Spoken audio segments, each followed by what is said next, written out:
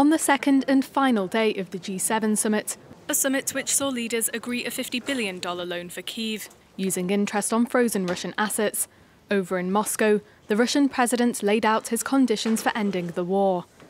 Vladimir Putin said that Russia would only end the conflict if Kyiv handed over 4 provinces claimed by Moscow and gave up its aspirations to join NATO. The conditions are very simple.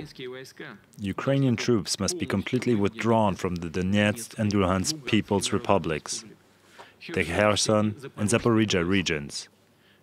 As soon as Kyiv declares that it is ready for such a decision and begins the actual withdrawal of troops from these regions, as well as officially notifies that they abandon plans to join NATO, in order to cease fire and begin negotiations, will immediately follow from our side.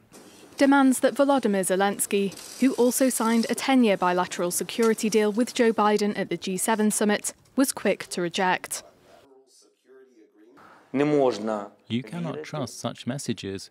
Putin is following the same path. Today he's talking about 4 regions. Before, it was Crimea and Donbass. I'd like to remind you of the time when it all started in 2014, when Russian occupation started. There was talk about Crimea and Donbass. Today he's talking about 4 regions. He calls Ukrainian lands Russian territories.